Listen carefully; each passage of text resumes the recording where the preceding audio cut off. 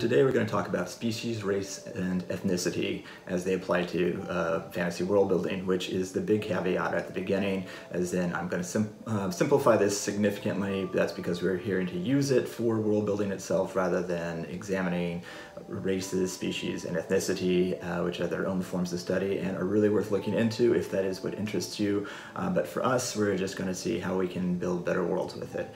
A species is a group of living creatures capable of exchanging genetic material and producing viable offspring. The viable offspring is the really important part on that one because you can have things that look very similar. Lions and tigers, which we'll get to in just a second, look very similar, have a lot of physiological similarities, but they are different species and cannot breed. Yes, we know of hybrids, which are unviable offspring. The mule is one example because it's a horse and a donkey, and you put them together, but they have different number of chromosomes, so when they align, there's always, well, that one right there is hanging out. So it's now unviable. You can breed two mules together, but they're not going to make a new mule. Same thing with the liger. If you've ever seen Napoleon Dynamite or Tiger King, you know about the liger. You put a lion and a tiger together, and yeah, you can create an offspring, but only from two species. It is not itself a new species. New species can eventually come out of this over time, but that's a whole nother hurdle kind of right there. Now, in fantasy, we have four main fantasy races, five, I'm sorry. Humans, us, elves, you know them, dwarves, orcs, and then it's either goblins or ogres or sometimes trolls, but there's usually, two brutish / evil, and then your humans, elves, and dwarves, which are usually good and or neutral. Gnomes and halflings and hobbits sometimes fly in there, but the big five are humans, dwarves, elves, orcs, and goblins / ogres. Yeah.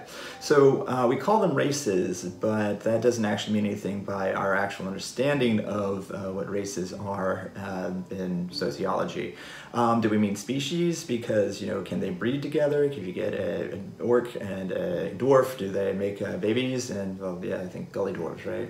Anyways, so yeah, that's the question of can they breed? Because remember, species can't really breed and produce viable offspring, but we really look at them as if they're very special things, and very specific, different species is how we kind of look at them. And that's a lot of because we have racial attributes that we give them, which is an outgrowth of Dungeons and Dragons, which is the idea that different fantasy races have different abilities, like the elves +1 to dexterity, or they're much more dexterous, while dwarves can drink a whole bunch, orcs are really strong, that kind of thing. We give them temperaments and abilities based on their races as they are. And then we can also label them as either good or bad, which is another outgrowth of Dungeons and Dragons, which has another whole subject in and of itself. I'm going to try to find a really great article about that and link it here. It should be on the bottom, hopefully, if I remember, which is really good at looking at the racial abilities. That's something to look at differently. We call them races, though that's not really specific, not really the correct term, and this is an outgrowth of Tolkien's understanding of race. Howard used the same thing, where, he kind of meant species, even though, Aragorn does have elfish heritage in him, and I think he says something about how the hobbits are more closely related to elves than they are to humans. Anyways, this was a kind of 18th century anthropological classification that was an understanding at the time when he was writing all this. And that was, they basically looked at biological and continental areas where people were from, and then just kind of labeled them. So it was all biologically based, supposedly, so it went skin color, hair type, eye shape, that kind of thing, and then we kind of grouped them into, like, you are black, you are, you are Asian, that kind of thing. And so we like to think, or used to think at the time, it was all based on biology. It was, things that you could look at and observe. But actually, race is a cultural construct because they are not separate. We are not different. Our races are not separate. We can definitely interbreed. They point out that there's actually more variation, genetic variation within each race, and I'm trying not to use air quotes every time I say that, than there is without it. So if you take an Asian and African, there's more variation within the black, genetics than there, and within the Asian genetics than there are between the two of them, like against each other, if that makes any sense at all. That said, we still use the term race as a social construct, and like the U.S. Census identifies black, white, Asian, Hawaiian/Pacific Islander, Native American/Alaskan. So it's still with us to this day, even though it's an imprecise term, sociologically speaking. They're not separate, even though we've used that to justify a lot of things against other races and racism and such. Again, another subject in and of itself. Ethnicity, on the other hand, is race is supposed to be biological, ethnicity is supposed to be social and cultural, and it is a group that identifies with each other based on presumed similarities such as a shared language, ancestry, history, society, or social treatment within an area, which is the last part there is saying, you may not think of yourself as an ethnicity, but other people might think of you as an ethnicity. It's cultural instead of biological, like I said, and it can change over time. I mentioned in my book about there was a point in, I think the 1800s where the Irish weren't considered white as a race, which just goes to show what a, physiologically speaking, you don't get much whiter than Irish folk, and yet it was not, they were not considered white. So ethnicity and race have kind of blurred boundaries, and they change over time. Some people associate the ethnicities with taxonomical traits or physiological similarities within the group, but again, like the white skin is defined by other people, and being Irish, that kind of. Being Hispanic is an example of an ethnicity, in that it's cultural and that it's derived from Spain/Hispania, but all the folks in South America are more culturally tied to Spain and the ancestry there than they are physiologically. So ethnicity can intertwine a lot more with religion and cultures than race does. The Jewish faith, for example, is it a faith? Is it a culture? Is it ethnicity? Or is it a nationality, as in with Israel itself as the state, which nationality is the folks who live within a state society. So again, race and ethnicity can overlap, and they can overlap with religion as well as with nationality. So it is quite possible to be a black Hispanic American who practices Judaism. So they all are on top of each other and just really know what you're thinking, or what you're saying when you use those terms in the fantasy genre and in real life. So for today's build, what we're going to do is build a species, a race, and an ethnicity, or several actually, I guess we should within it. And we are going to do it with a non-human. So because we're building a new species, I'm going to do a humanoid. A new species is fun to say. And let us see what we're gonna get. We got 5 choices here, and we got birds. So we're gonna build a new humanoid out of birds. I was really hoping for mammoths because I thought that was gonna be really cool. Alas, it was not to be. Cats and foxes, or canines was gonna be the other one. And let's see what we got for our, I'm just gonna pick 3 this time. Elemental powers, that's from Dave. Magic Swordsman, also from Dave. Oh yeah, no wonder you won that one. And 2 moons. Oh, I've been avoiding 2 moons for a long time. Alright, I don't have time for that one. Since we're looking at species and ethnicity, I don't really need that one. Magic nobles and non-magical peasants. Okay, no, that's going to be interesting how that works with the race and ethnicity there, and socioeconomic class. Oh boy. Gonna be fun. Alright, so I will see you in a bit, and hopefully have a new world with a new species, some new races within it, and some ethnicities. See you in a bit.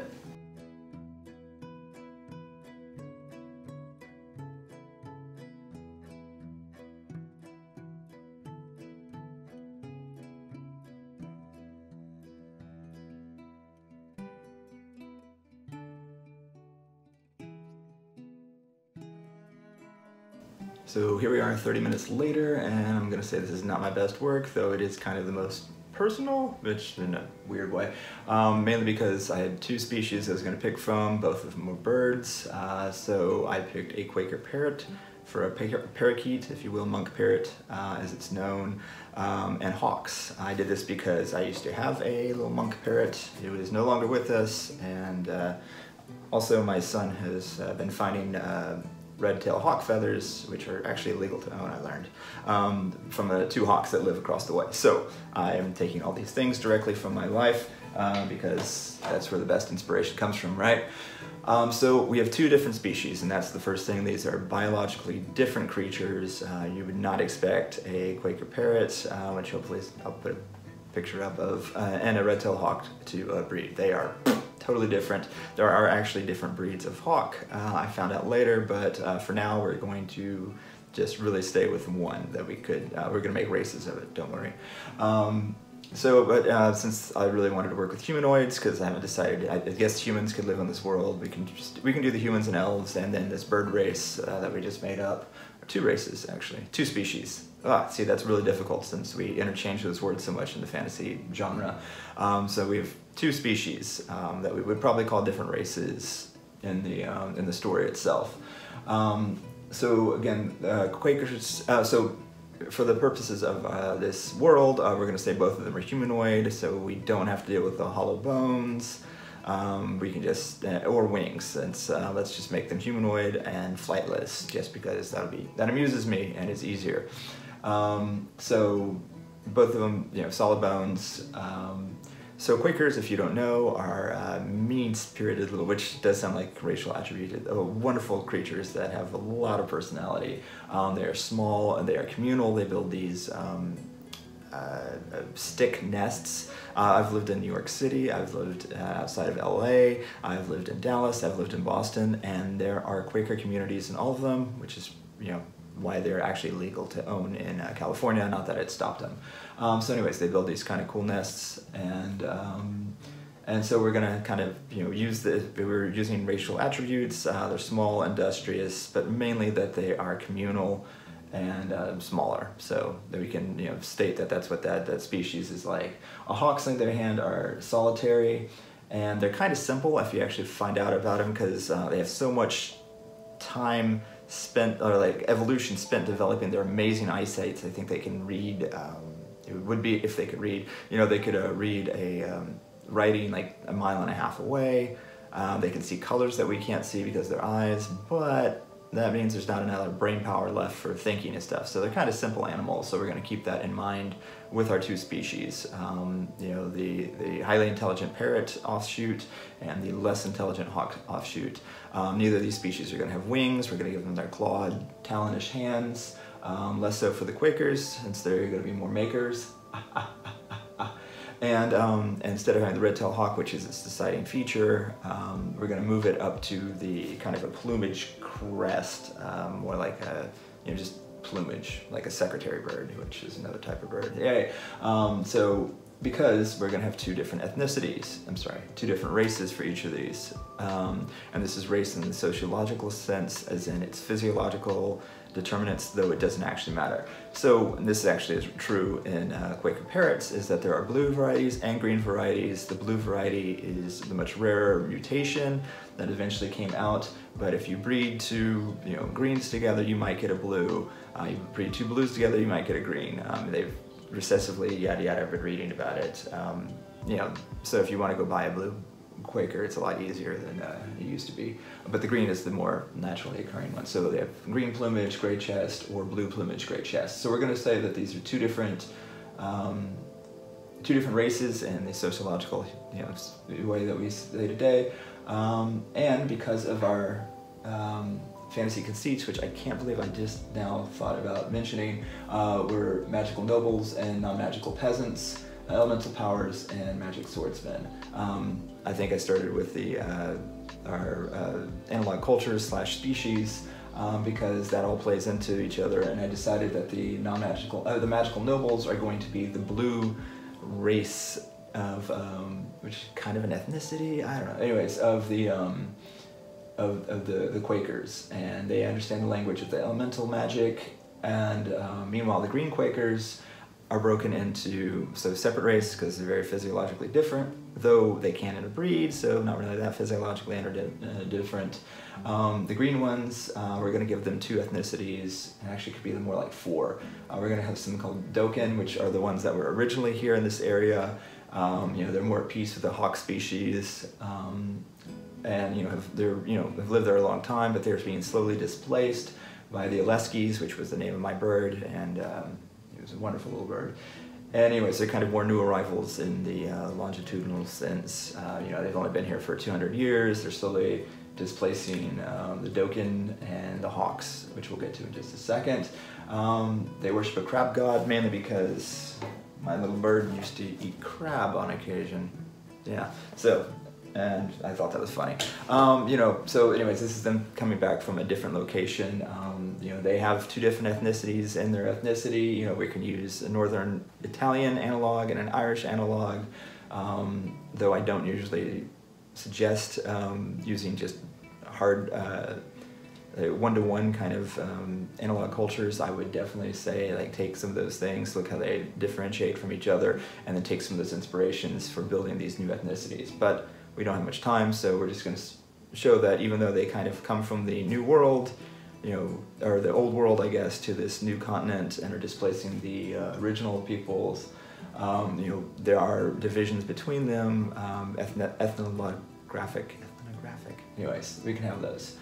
Back to our species, the hawks, the red tail. There's a whole bunch of subspecies which are actually different species of hawks. But we're just going to go with the basic red-tailed hawk idea, and instead of being red-tailed, we're going to say red-plumed. So, red neck. And racial differences on those are going to be beak color and plumage. So you can have a tan or a gray beak, or a very dark red plumage, or very light brownish plumage, which is what they are in real life. And since these are solitary creatures, we're going to say they're there's ethnicities, or there's kind of a wanderer, one that they draw all of their, they draw from, this mythological character who they think they all descended from. They may have all descended from, who knows with the story. He was a wanderer. We're going to use kind of Aboriginal, Australian Aboriginal idea of them. They're hunter and gatherers. They spread around the land. They make their living off of it. But they are slowly transitioning out of the hunter and gatherer work because of the Quakers species that is here and very industrious. The Quakers can harness the magical powers, the elemental powers that the nobles have, and build magical swordsmen, which are what was the other thing. And so they're using the hawks, as they're much larger and stronger. They're using them with magical swords that they build to fight their wars. So that's the first one, is the kind of wanderer ethnicity of the hawks, and then there's also the gossers, which I don't know why. I think there's a type of red-tailed hawk, or one of the other type of hawks I was looking at, and they descended from, or consider themselves descendants of, a messianic character who is going to deliver them from these very small Quaker parrots that are half the size of the hawks, but are bossing them around and are displacing them because they have the good technology, and that's why they are transitioning them by force out of hunter and gatherer, and are so then these gossers, which believe that they should not be this kind of, not slave race, but they shouldn't be used by the Quakers. Let's see, oh yeah, they are being subjugated and re-educated, as this often happens to ethnic groups, by the people in power, at the 4-quadrant thing that I hopefully have a picture of up right now, which is how when culture is subsumed or by another, the majority culture, a larger culture, I guess you could say, how they react, how the folks in it usually react. So anyways, hopefully that's up to make sense of this. Anyways, both of these ethnicities, the hawks would have their own languages, probably several languages, because, yeah, just because you have an ethnicity doesn't mean that you speak that one language, and yeah. So yeah, that's, yeah, this is not again, not my best work. The subject probably deserved a little better, but as you can see, we have 2 different species, look like they cannot interbreed at all. These are, that's like trying to breed a human with a horse. you know, can't really happen unless gods or angels are usually involved.